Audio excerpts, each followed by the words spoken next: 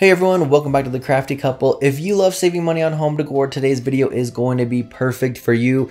We are going to be making high-end DIY room decor using simple Dollar Tree items. I hope you enjoyed today's video. If you do, give it a thumbs up. Let's jump in and get started.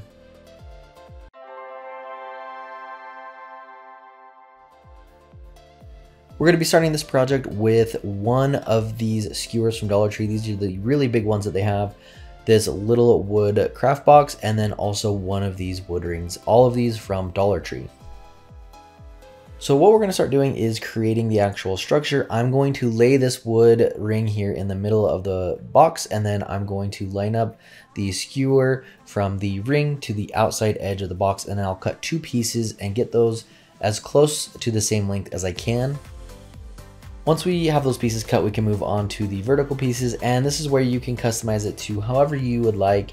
You can make these longer or shorter, make a few of them at different heights. I just eyeballed it and cut it to where I thought I wanted it to be, and then I'm cutting two of those pieces to be the exact same height.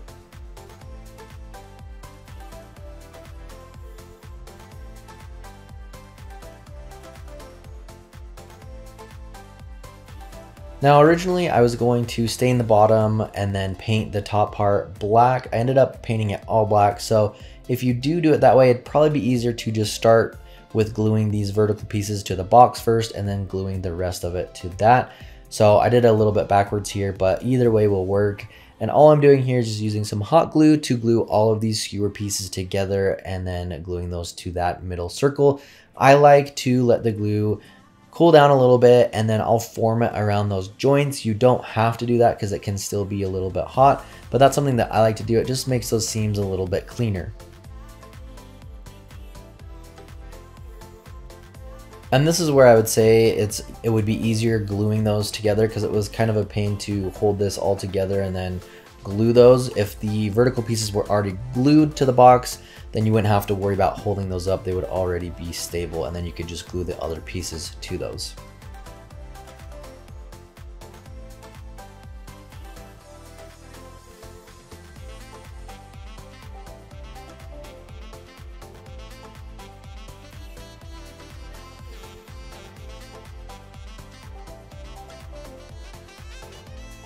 And to add a little strength to the base here, I'm going to add some hot glue on both sides of the skewer here.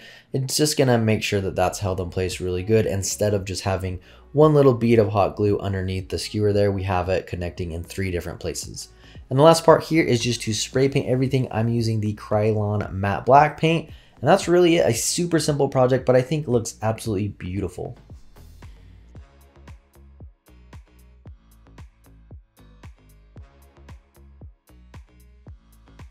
For this wall hanging piece, we're going to start by using one of these Dollar Tree hula hoops, and the first thing that I'm going to be doing here is removing this sticky wrap that's gone all the way around here. It's just the design of the hula hoop. You can easily just remove that, and then also pull this little connector out, and you can pour out all the little beads that are inside there.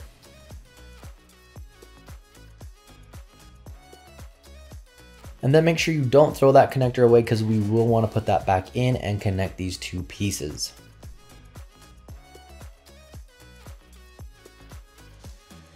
Now the wood pieces that I'm going to be using for this project are from Walmart and Dollar Tree. This is a stake that you can get from Walmart for just under $2, I believe. And this is in the section where you find like the for sale signs and the house number signs. There's a little box there that you can find these stakes in. And I'm going to hold that up, and we'll end up cutting an end off of there. And then also what I'm going to be using are these skewers. These are the really big skewers from Dollar Tree. And we're going to be using a few of those to create our overall design. When we're lining all of this up, we want to make sure that our stake is right in the middle and that it's covering up the seam where the hula hoop meets and connects together. And then I'm going to line up 3 of the skewers above that and 3 below that middle stake piece. And one thing you want to make sure of when you're cutting these skewers is that they don't stick out too far past the hula hoop, because then you will see them from the front. This is all the back side, so we're going to line these up and then end up gluing these here on the back. We'll flip it over, and then we'll glue the wood stake on the front of this piece. So just make sure that these aren't too long to where they're sticking off the end of the hula hoop. And then I did want to mention the little tool I'm using is just some dog nail clippers from Dollar Tree to cut these skewers. They work really well for these little skewers and wood dowels. Once we have those pieces cut out, we can move on to gluing those. And remember, this is going to be the back of our project. So we want to keep that stake right in place and make sure that it is covering up the seam. The last thing we want to do is start gluing these down and notice that that has moved, or that when we placed it down, it's not covering it. It won't be a huge deal, but it just makes it overall cleaner if we can cover up that seam with that middle stake.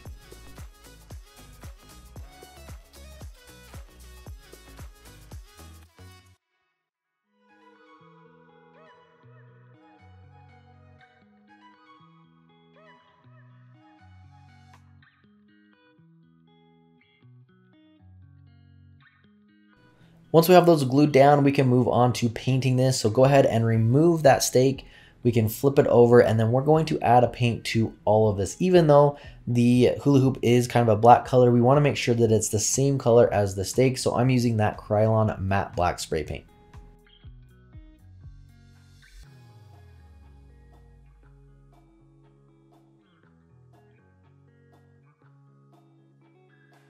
Now, two things that we want to do here. We want to adjust the size of the stake, and we want to get rid of that pointed end. So what I'm doing is laying this down, and this is totally up to you. If you want to have this stick out further a little bit, or just have it come up to the edge of the hula hoop, that's totally up to you. I wanted mine to stick out a little ways.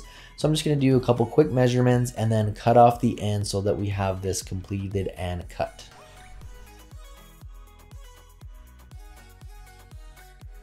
Before staining this piece, I'm just going to go ahead and sand it down a little bit, and the end where I cut, especially just so we have a smoother surface.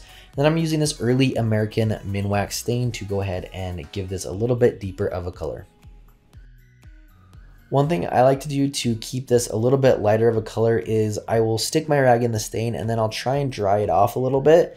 And then that way I'm not completely saturating the wood. I'm just using some of the damp cloth or whatever you're using to apply the stain to rub on there. And that way it gives it a lighter color instead of really saturating and soaking into the wood. Next, I'm just using another piece of the skewer, and you can cut that to the size that you'd like as well. And that's where we're going to start wrapping around our yarn and creating our hanging yarn piece. So when measuring your yarn, what you want to do is pull it out to the length that you want it to be overall, and then we want to double that, because what we're going to be doing here is taking the yarn and we're going to essentially be wrapping it in half to go over the skewer. You'll kind of see what I'm talking about here in just a minute. So whatever length you want to make sure that you're doubling that length. For this project, I'm using 4 strands of yarn. I'm going to fold that in half, and then I'm going to loop it over the skewer and then pull it back through itself. And that's how we're going to connect all of these. Now, if you wanted to, you could definitely add more strands of yarn. It's going to kind of make that design a little bit thicker. That is totally up to you. And then I'm just going to repeat that process using the 4 strands, folding it over itself, and then looping over that skewer until we're all the way done.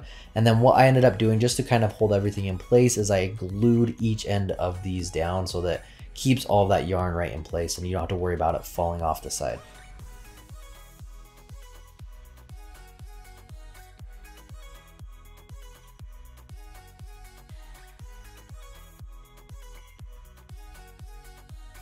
For this project, I only ended up using 1 roll of yarn. That's all I had on hand. So I had to cut my skewer down a little bit, but I actually like the size it ended up coming out to. So if you were wondering, this is only 1 roll of yarn for this project.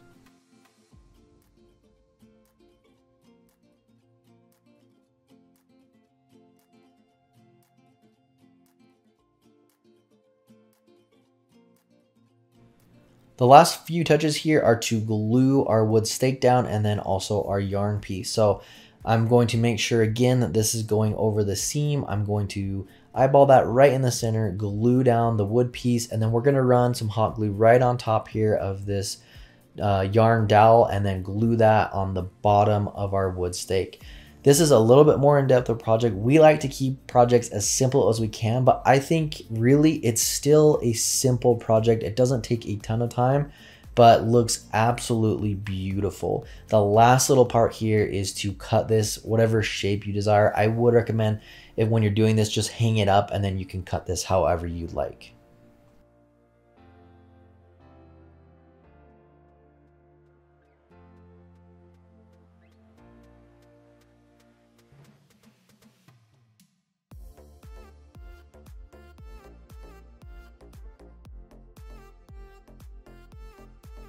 For this project, we're going to be making a storage basket, and we've done a few variations over the years of these baskets, but this one, I found this white fabric from Dollar Tree, and then also finally found the big roll of faux leather from Dollar Tree, so I was excited to use those and wanted to create a basket for you. So the first thing that I'm going to do is take 2 of these white fabric rolls, and I'm going to glue those on the inside of this basket. That's going to cover up all of that blue plastic and then also give it a really nice fabric interior. To attach the fabric, I'm going to line that up with the top of the basket and actually fold it over onto the outside part. And then I'm going to use some hot glue and glue that down all the way around the edge. Now, the reason why I use 2 of these is one just wouldn't quite cover up the interior. So if you have a bigger piece, maybe from Walmart or somewhere cheap, it may actually cost you a little bit less, and you can cover all that with just one piece. I know a lot of times doing these baskets, the rope can get a little bit expensive because you have to use so many pieces from Dollar Tree. So you may want to check on Amazon for the fabric and the rope. You can usually buy a lot bigger thing of rope, and it's fairly cheap as well compared to the Dollar Tree options.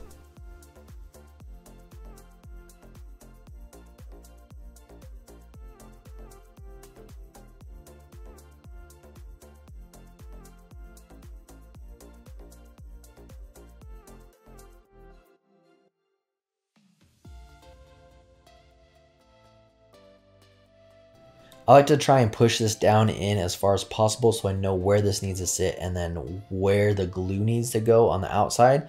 You will have some extra pieces of this fabric that you can just simply cut off. We want to try and keep that as minimal as possible, but in the end, what we're going to be doing is gluing the rope all the way around the outside of the basket, so it's going to cover up any of those fabric pieces that you can see on the outside anyway.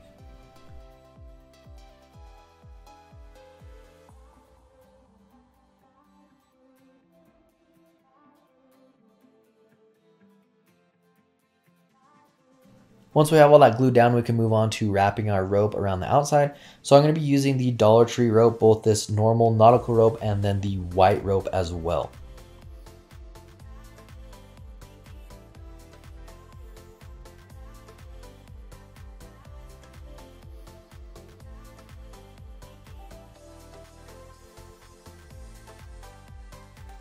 To start this rope, all I'm going to be doing is picking a side to be the back. The reason why I do that is so that whenever we need to cut a rope or when a rope ends, we can make sure that it ends on the back and all of those seams are on the same side. The last thing that you want to do is wrap this around and then all of a sudden you run out of rope and it's on the front and it just doesn't look good. So I'll show you what I mean by making sure that it ends on the back side. But what I'm doing here is just gluing it on the very bottom, and I keep flipping the bucket down onto the table so that I know that rope is covering up the very bottom of the bucket.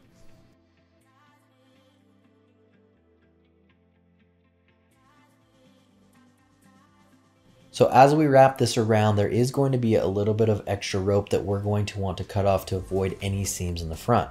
So what we want to avoid is wrapping this around to use up all of the rope, and then we end up in the very front and we have seams. It's just not going to look good. So what we want to do is glue up to the back part here where we first started, and then cut the rope so that all of those connections or those seams are in the back, and that way it looks really nice and clean on the sides and the front of our basket. After I've used one, I'm going to add one more of the same rope and go around this a couple more times and then make sure that I end it in the back just like the other one.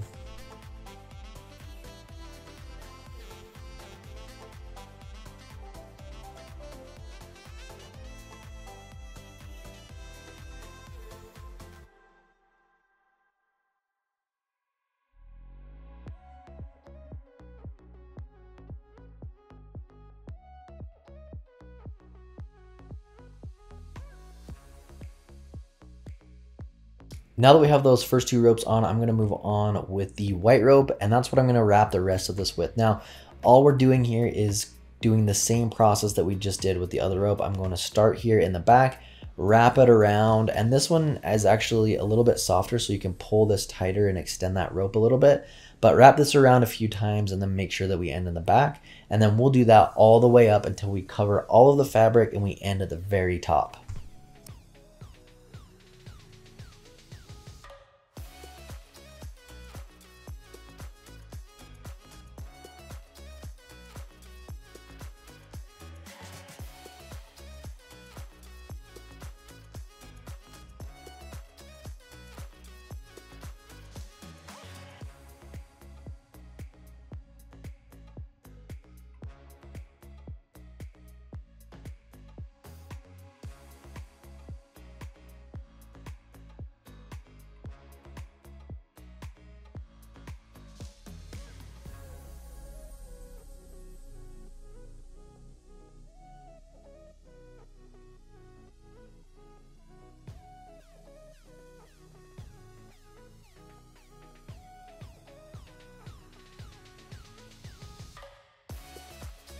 Once we have our basket completely covered with the rope and then the interior with the fabric, we can move on to adding the handles. Now this is what I was talking about as far as the Dollar Tree leather. So this is kind of in the crafting section with the other vinyl that you can use for your Cricut. It sits right next to those, and it's just a big roll of this faux leather, which I think is fun.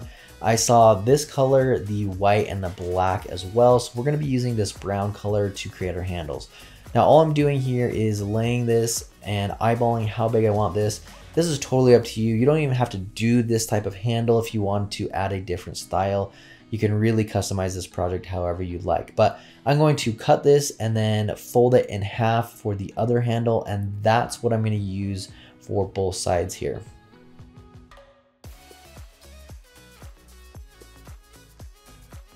I'm going to wrap this over itself and glue it down just to kind of cover up any of those cut marks. And then when we place this on the basket, we can adjust the size as well. So if it's a little bit too big, we can fold it up underneath itself or cut it again if we need to. But all I'm doing here is lining it up with the rope. I'm going to glue that down with hot glue. And then on the other side, I felt like it was a little bit too big, so I'm going to actually fold it over itself again and then glue it down to the actual fabric on the inside of this basket.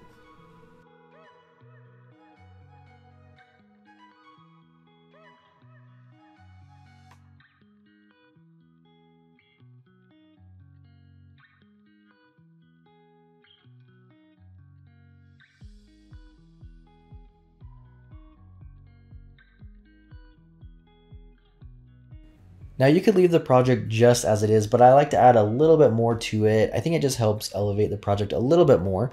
So what I'm going to be using is some of these thumbtacks, also from Dollar Tree. I'm going to spray paint them in this matte black color, and then I'm going to add them to the inside and the outside. They're just going to act as like little buttons or tacks that are holding the actual leather handle to the basket.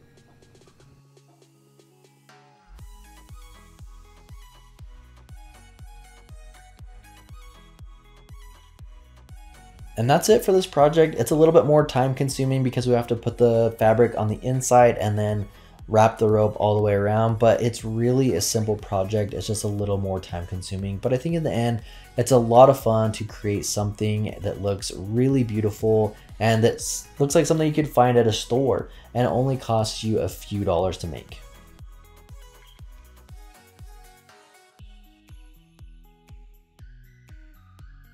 Thanks for watching, guys. We hope you enjoyed today's video. If you want to see more Dollar Tree DIYs, make sure to click through right here to our playlist and you can see a lot of other fun ideas. As always, make sure to subscribe and hit that bell icon so you can be notified every time we upload a new video.